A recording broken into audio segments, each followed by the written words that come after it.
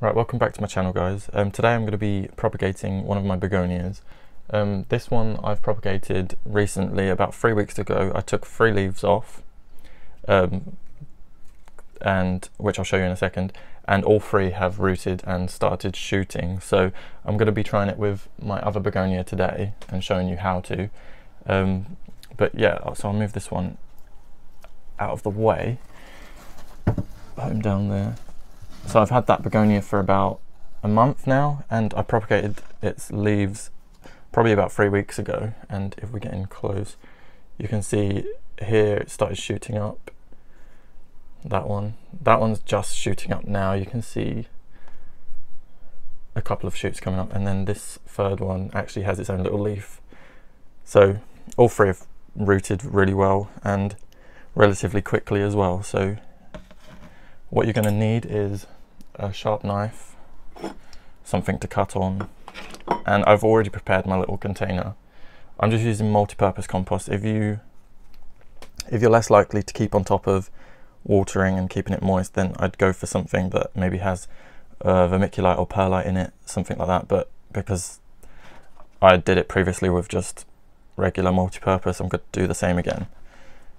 Right, let me bring over the begonia that I'm going to be using. So this begonia is actually a little bit messier, like it doesn't have a nice form as such, but I think the leaves are really like pretty.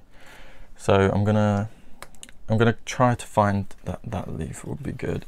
I'm gonna find leaves that aren't too big so that I can fit more than one in the container that I'm using, but preferably the healthier and larger the leaves are, the better, because they've got more of a storage in the leaf. Don't go for like smaller ones because they're just going to dry up too quick. So I think actually this one looks quite good. I'm going to cut quite low so that there's less stem to like rot away. So that one I'll go for. I think I'll take 2 of these, only because the leaves are quite a bit bigger than the previous begonia I used. And maybe that one, no, it's got a hole in it. But the size of leaves on this begonia vary so much compared to the other one. Like that leaf there, that's a lovely leaf, but it's too big for the container I'm using. So let's go for a different one. There's one down here, I'll grab that one. Right, there we are. It does have a little nick in it, but we'll see how it goes. Right, so let's get the begonia out of the way. I'm going to change the angle of the camera just so that it's a bit of a nicer angle for you to see. So I've got my leaves there, and I'm just going to change the angle. Right, here we are. So there are multiple methods of taking the leaf cuttings of begonias. I've seen people where they just cut the stem off and then they kind of slice through the veins and then lay it, like pin it to the surface of the soil. I've tried that method and the leaves just dried up too quickly, so I'm not going to do that.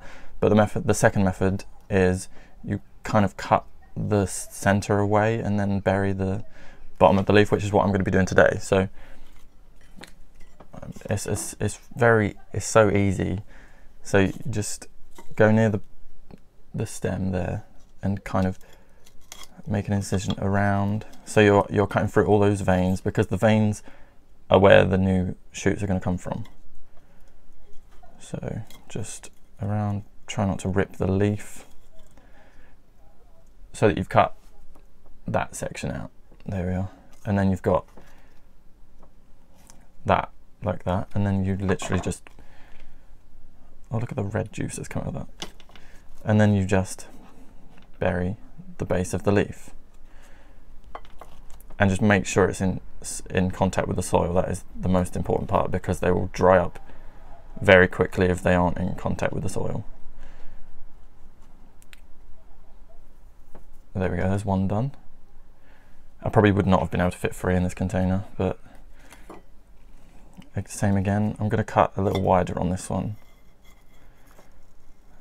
Just stay close to the stem where the big veins are. That's the most important part. There we are. And then I'm going to do the same again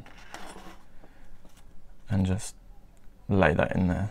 And this should take I'm expecting it to take the same as the other begonia, which was about 3 weeks. And it was after, because I kept kind of checking and for the longest time it wasn't really doing anything and it hadn't rooted or anything.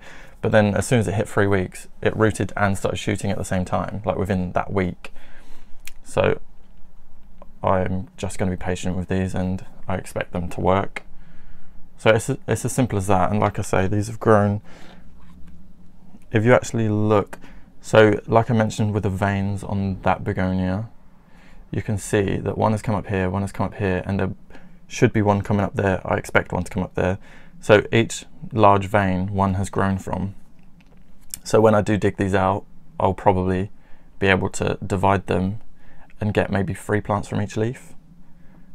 And I'm going to put them in their own little pots and just see how they grow. So I'll keep you updated with how they grow, but the next thing you're going to want to do straight away is water them. And I've just been using regular tap water.